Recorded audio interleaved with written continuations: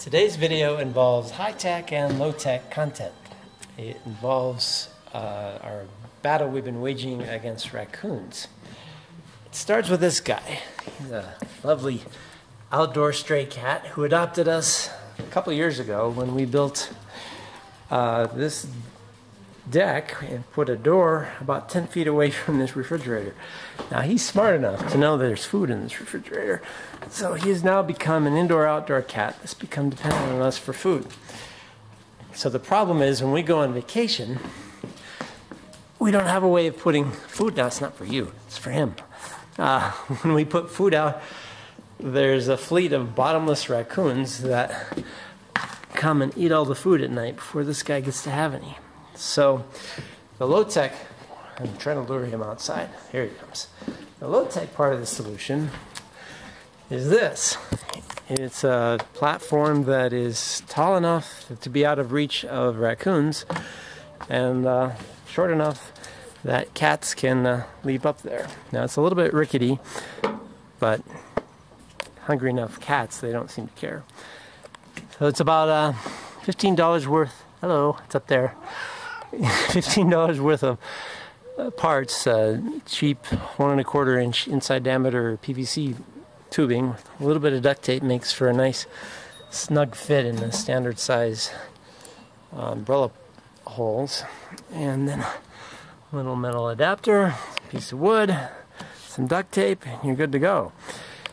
Now the high-tech part of this involves, not surprisingly, wireless, cloud-based, infrared-enabled net cam with fancy duct tape. Oh, he's going to make his leap. Cats are pretty fearless when it comes to heights, even on a rickety platform, so that doesn't really bother him much. The dog would have an issue with that, but it's not his food. The net cam I'm using is called Flir FX. They just started shipping last week. It's very similar to the more established drop cam. What distinguishes this camera is a software trick they call Rapid Recap. They license it from a company called BriefCam. So it's a really clever trick that allows you to condense up to 8 hours of video down to just a minute or two of video that you can quickly review. It uses those floating timestamps to follow each person around, so the same person shows up in multiple places, but the timestamp allows you to see which activity is of interest. Then you can use that to go back to the original video clips, which are stored up in the cloud as well, and see that in more detail. It's really clever and a lot of fun. Check out that spider in the lower left. That infrared is really effective. So you can see the cat wandering around at various times throughout the night, except when the raccoons show up at about 4:55 a.m. There's a husband and wife raccoon team there, and the husband is just tall enough that he wreaks havoc on the original version of this platform. Now I've switched to the detailed version, the original video clip, and you can see it's interesting that when that light comes on, the motion detection enabled light, the raccoons don't even flinch. I thought that would scare them away, but they don't care.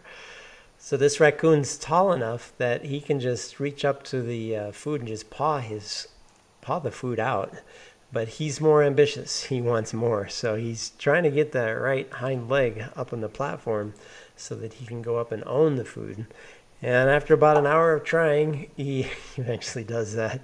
And he gets up there and he gobbles up all the food. So we had to do a change. So the next night, I raised the platform up 4 inches. It's a total height of 25 inches. And I put the food bin up on like a 7-inch plastic bucket. So now he's totally defeated and he runs home in shame.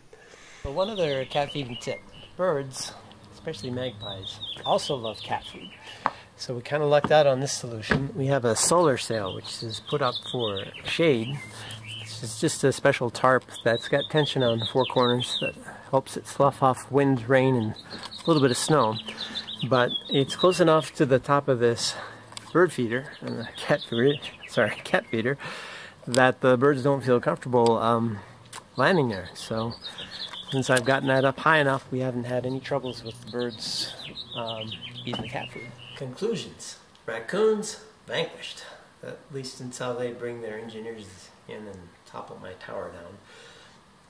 On the Flir FX camera, there are better reviews out there. I'll put some links to those in the blog posts, but basic conclusions are that rapid recap software trick is really compelling. It's a clever way to review a lot of video quickly.